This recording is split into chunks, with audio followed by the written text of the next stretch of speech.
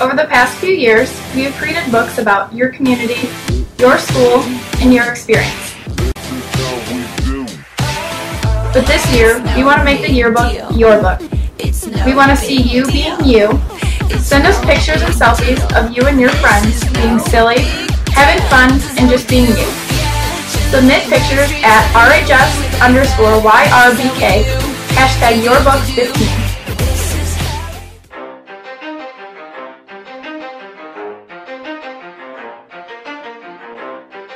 You ready? Let's go.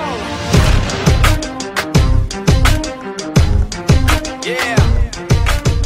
For those of you Hey RHS, I'm Matt Vernier. And I'm Alexis Lumarp.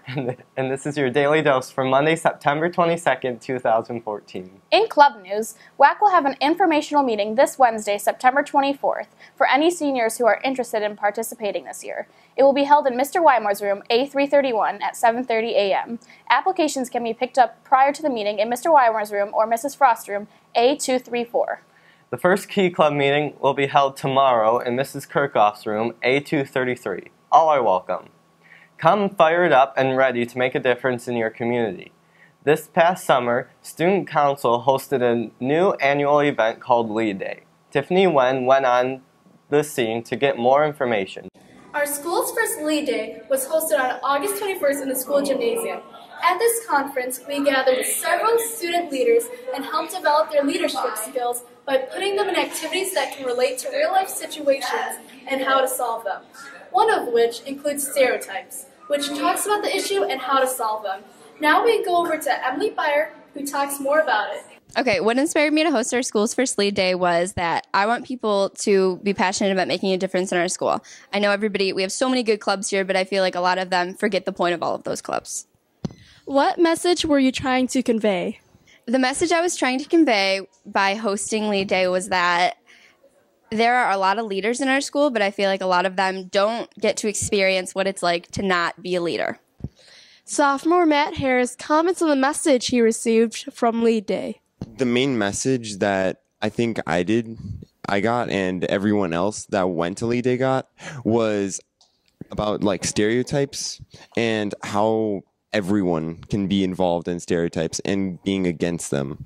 How do you think the students reacted in the activities? One activity that we did do at the very beginning was called Stereotype. So everybody had a sticky note on their head of some type of stereotype that we classified people in our school. And the most interesting part about it was that I didn't tell them how to react. I didn't tell them how to treat people. I just said, treat people like you see them treated. It was interesting because everybody knew how they were already treated, so they didn't have to really make up anything. Thank you. This has been Tiffany Wen with Lead Day. Back to you guys. Thanks, Tiff. In other news, the Post has its grand opening this Thursday, September 25th. They will have brand new coffee machines, snacks, diet pop, and bear gear. This year's homecoming dance theme is Once Upon a Time. The dance is October 4th from 7 to 10 p.m. You can purchase a ticket for $25 in the counseling office.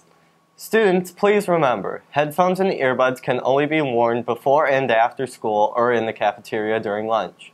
Any students wearing them any other time will have them confiscated. Attention senior and junior girls. The Powder Puff game will be held on Wednesday, October 1st. Please pick up an info packet from your class president or in the athletic office. The slips must be returned to the athletic office by September 26th.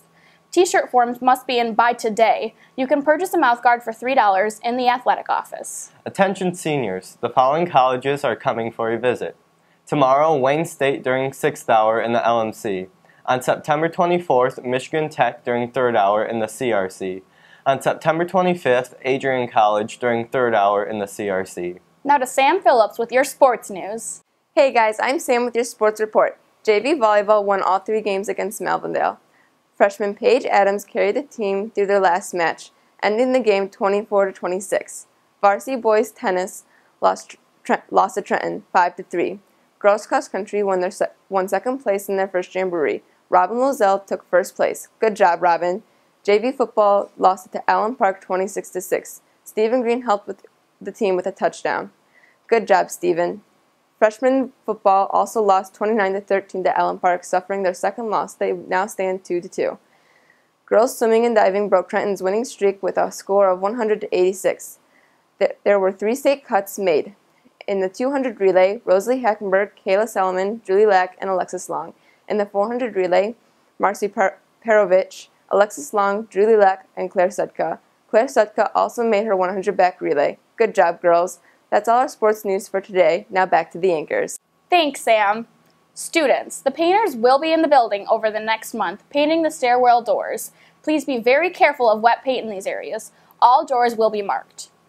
Happy birthday to Phoenix Wilbur, Samuel Henn, Thomas Benkarski, Zachary Benkarski, Paige Manthey, Christopher White, Robert White, and Michaela Cooper. I've been Alexis Lumart. And I've been Matt Vernier. Stay classy, RHS.